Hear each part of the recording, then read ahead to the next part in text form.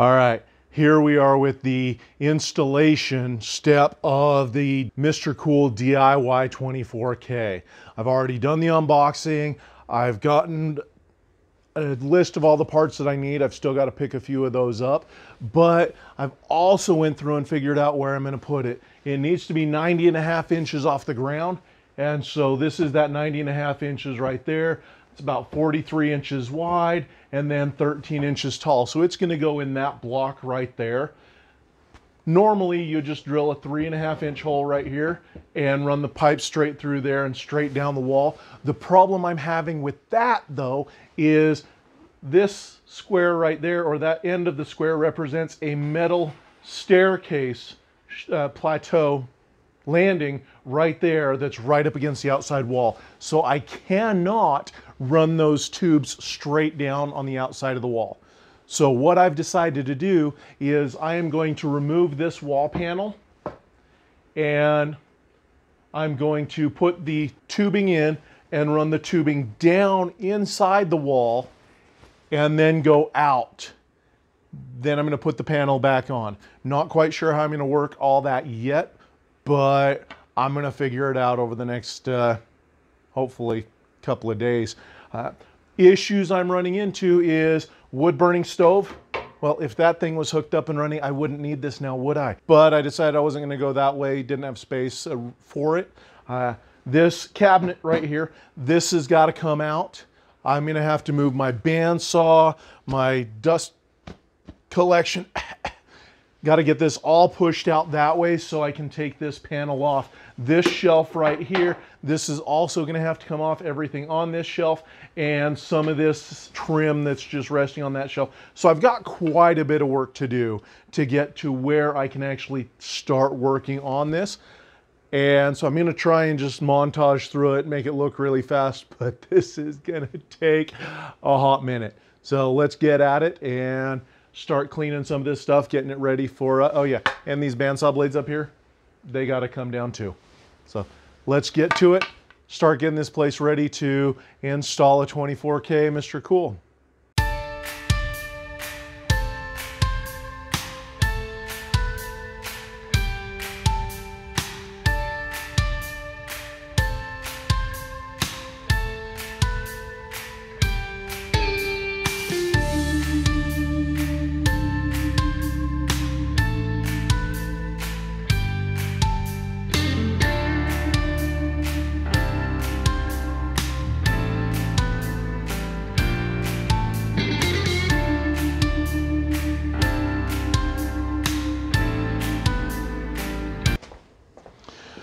All right, I thought I had hit record. Sorry you missed it, but I ended up using my Dremel with a drywall bit to cut out the place where the line set's gonna go.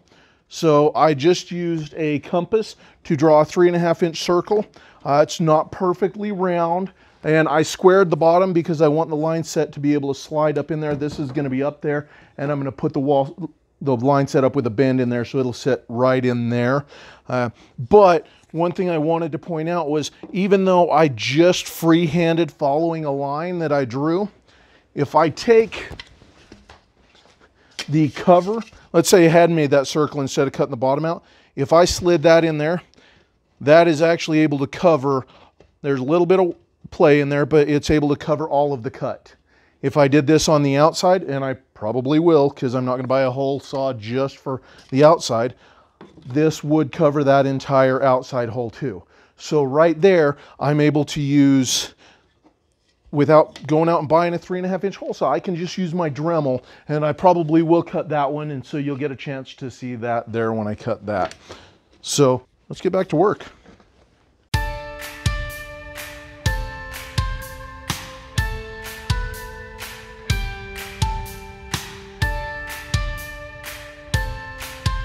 Okay, so there was one screw right here that's just a packaging screw that held the mounting plate to the cassette. But before I broke that free, what I did was I wanted to make sure that I lined up right. So I put 3 screws through right here to show me the side, because normally you're gonna mark these holes and then just cut where that one says. I did it backwards and I just kind of lined it up where it should have been. I was off by about 1/4 of an inch, so I took the, when I lined these up, that forced the template to line up, and then I checked these holes where the alignment was. It was about 1/4 inch off. I realized I would have still been in the stud, but I want to be closer to the center of the stud, so I just cut that hole 1/4 inch wider on that side. Then I took this packing screw out, took this and put it up, leveled it out. I put 4 screws in it, into the stud. And then I put 2 more screws lower down, because what I noticed was as I screwed in the top up here, the bottom pulled away. So I just put a screw down here. It's only into the board, it's not into the stud. If it wasn't a ply sheathing that I was using, I probably would have put a wall anchor there, even though it's just cosmetically gonna hold the bottom of this thing, hopefully from rattling a little bit. From there, I bent these out. One of the things I would like to note in the instructions, it says make sure that these caps are on. I thought, well, that's silly, the caps are there. I did double check, and this silver one was unthreaded almost all the way off. So definitely check those. That is to make sure that no foreign materials get inside here. So before I bent that out, I did tighten that down. It's not got to be super tight, but just snug on there. Then I bent these out. Because this is going to come right into the wall, this I need to bend instead of pushing that straight through. This needs to be bent to where it follows back into the wall right there. And depending on how this bend turns out, I may need to dig a little bit more of that insulation out. But I figured if I'm going to screw this up, I might as well do it in real time rather than hyperlapse. It's easier to laugh at somebody screwing up when you can see it in real time. Okay, nobody really talks about bending these pipes. It's actually not too bad. Okay, it doesn't seem too bad. I mean, you can tell the big one is a lot stronger, a lot more firm. But it definitely could be worse. All right, now I'm gonna try and get that bend right there a little bit further down. And then this one.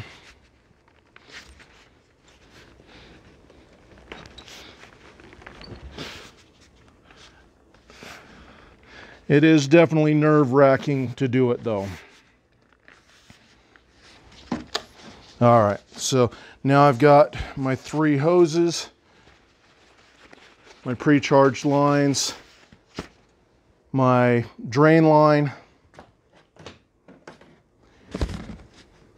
and then of course my power lines. They recommend having 2 people to do this. I second that recommendation. You know what? I am going to adjust the setup up there.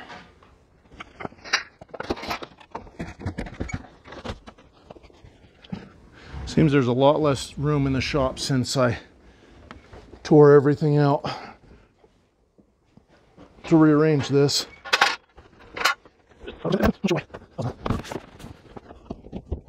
Okay, so just being able to see that from the top and look down through here and see those line up, I think that made it a lot easier. And verifying that these went in here where I want them to. Yeah, they went right where I want them to. So that's good.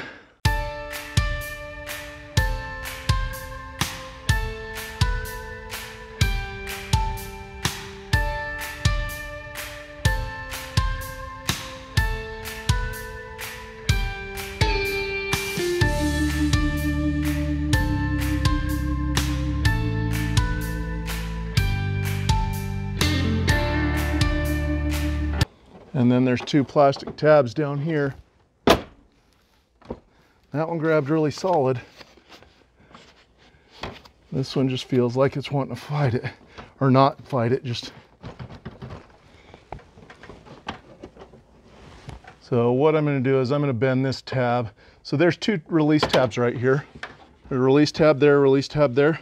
I'm going to pull this down a little bit more and see if that'll grab. Okay, that felt a lot better. So The bottom clip down here where it comes off the wall, I just bent that down a little bit more.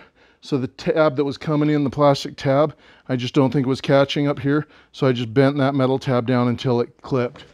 Now looking at it, that feels like that side's good.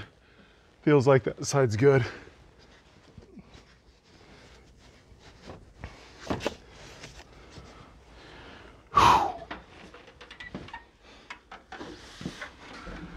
Man. All right, so now I'm in the wall. I did look, this is kind of a controversial topic. Some people said do not go into a wall. I looked into why, and what I found was that the main reason is, number one, if your pipes aren't insulated, you could get some condensation. These pipes are very well insulated. So right there, that solves that issue. Next thing that they talk about is maintenance. Whereas my wall here is just screwed together here in my shop, I was able to just disassemble this section of the wall and put it back up without being intrusive. If I was doing drywall on this, that might be a bigger issue. If I've got to come in here and fix something right here after I mud and tape all this, that's going to be hard to fix. So that's one reason I would say stay away from walls. I am not an HVAC expert. I am do-it-yourself, YouTube taught, learning this as I go. I probably shouldn't be making a video on this because I have no idea what I'm doing. I'm literally reading the instructions, but that's why you're watching this video, is because you want to know if you can do this. So far, I'm thinking this MrCOOL does qualify in my book as do-it-yourself. Stick around to the end of the video to see if I actually electrocute myself when I try and hook up the wiring, because I'm doing it all myself. Where I'm going from here is I'm going home. I'm going to bed. I'm going to the house and going to bed. What I'm going to do tomorrow, though, is I'm going to drill a hole there, put some insulation back here, connect the pipes here, run that out down here, and then I got to figure out what I'm doing with everything outside. Originally, I thought about doing an S-curve back in here, but in this space right here, I don't have room to eat up 24 feet. Granted, 8 feet of it's going to be eaten up just by vertical, but that leaves me 16 feet that I'd have to snake back and forth. I don't think I'm going to make that, so I'm probably just going to end up with the coil out back like they say to. So, but the manufacturer says do it in their instructions, so I'm hoping we're good that way. I may run the end unit over to that end of the building, which will eat up another 12 feet, but we'll see how that plays out. For now, I got the cassette up, and that was my goal for tonight. We'll see you in the morning.